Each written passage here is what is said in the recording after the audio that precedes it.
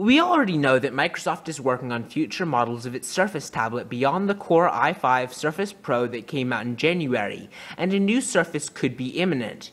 It seems like Microsoft has been bolstered by the successful sales and international pre-orders of the Surface Pro, and may even bring forward a Surface 2 release date as a result. The 128GB version sold out numerous times, and there was a definite shortage of the tablet across the US and Canada. I'm definitely a fan of both the Surface Pro and the Surface RT, and while I do think that the former is a little too expensive and the latter is a little bit too stripped down, I'm really excited about what version 2 of both tablets could bring. The latest rumors say that a new model of Surface called Surface Plus will soon be available. It could be a whole range of devices rather than just a new tablet, but what will Microsoft add to Surface to keep it competing with the iPad? Well, according to the latest rumors, Microsoft's next batch of Surface tablets will include a 7-inch edition, which will go up against the Google Nexus 7 and the iPad mini, and will even be available before Christmas. We heard back in November that a new Xbox Surface could be on the cards, and this could also be the smaller ARM-based Microsoft tablet we keep hearing about. As for when it will be here, the analyst NPD Display Search believes that a Microsoft 7.5-inch slate won't hit until 2014. Well, about the Surface RT and the Surface Pro, about the next versions of them, we could definitely see newer technologies, including NFC and LTE, as well as possibly wireless charging. Strong rumors suggest that the Surface 2 could have the 4G LTE version of Qualcomm's Snapdragon 800 chip running Windows RT. According to Bloomberg report, people with knowledge of the plans have revealed that Microsoft has planned for NVIDIA's Tegra chipset in the original Surface RT. We're also hoping that Microsoft will be one of the first tablet makers to use the new high-speed, low-power 802.11 AC Wi-Fi standard. As far as the battery life goes, we're probably going to get about the same battery life from the upcoming models, because it's going to add so many new features that it would be very hard for Microsoft to increase the battery. It would be hard enough to keep the battery as it is, but put simply, the Surface Pro battery has to be small in the upcoming tablet, unless the tablet is going to be pretty bulky. Now, we could see a lot of power-saving features, which would also increase the battery life, and that would be a good way to do it, rather than just packing in a bigger battery. As far as future connectivity, we might even get a second USB port on the Surface. We're seeing rumors that the Surface will have more peripherals that can click in and do more.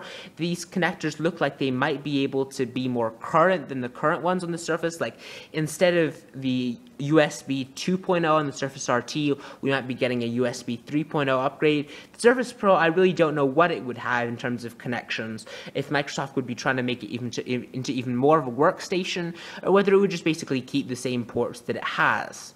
Now, both the Surface Pro and the Surface RT have had storage issues among users, because basically Microsoft Windows operating system is so big and takes up so much space that, like the 64GB version of the Surface Pro comes with only 23GB of free storage.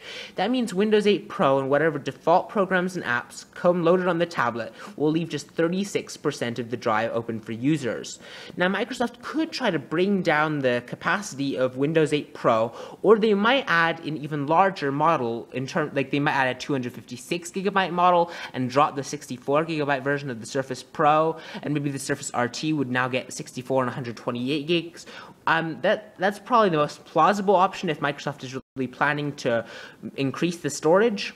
Now, one more thing that's kind of interesting is that the Surface Pro comes with a pen that's basically touch sensitive, and you can use it to write on the screen with. We might be getting such a pen on the Surface RT in the upcoming model. And another thing we might be getting on the Surface RT is Office 2013. Now, currently the Surface RT comes with Office 2010, which is a fairly new version of Office, but it would make sense that Microsoft would want to increase the version of Office as they increase the Surface. During a certain chat, the Surface team also cleared up how it came to ship the Surface Pro after the Surface RT. Basically, they said that we started the Pro 3 months after we started the Surface RT. Now, we might be seeing the Surface RT getting a slightly sooner release date than the Surface Pro, simply because the Surface Pro has not been out as long. The Surface Pro also has an interesting display in comparison to the RT. It is a full HD display versus the RT slightly lower resolution display. If Microsoft does plan to increase the display on both tablets, then we'll probably be getting HD on the Surface RT, which is a logical step for the tablet because a lot of tablets now are HD. And the Surface Pro, it might just stay the same, or it might just get a slight pixel bump. We really don't know. Something that I want to see in the next Surface RT tablet, which may be a little bit unrealistic, is the full version of Windows 8. Now, if you know anything about Windows RT, you'll know that it's a very stripped down version of Windows, and it basically does not support any downloads besides those from the Windows Store, and that really limits users who bought the Surface RT. You really can't do, any of the programs that you would normally do on a desktop, and that could be a deal breaker for some users because it's just not worth it to buy a tablet that doesn't really do much. With the Surface RT having a full version of Windows 8, a $499 price tag, that would be a pretty good deal, and I would, I bet a lot more people would buy the Surface RT if that were the case. The Surface RT has not done as well as the Surface Pro in terms of shipments so far, but, that could change with the upcoming models. Another thing that would be really great is more Xbox integration with Surface. Now, it does have Xbox Smart Glass, but, what would be really cool is if it could be even more hardcore gaming on the Surface. Like, you could already link up, like, an Xbox controller to Surface, but something that would be cool is if you could maybe even play more Xbox games on Surface. There would be more games that cross over between Windows 8 and Xbox. That would be really nice. And if the Surface got more powerful, it could even handle more intense graphical games. So, that's an interesting possibility for the tablet. This Windows RT is okay, but it would not be able to handle that kind of integration, probably. You'd probably need full Windows 8 to be able to do that.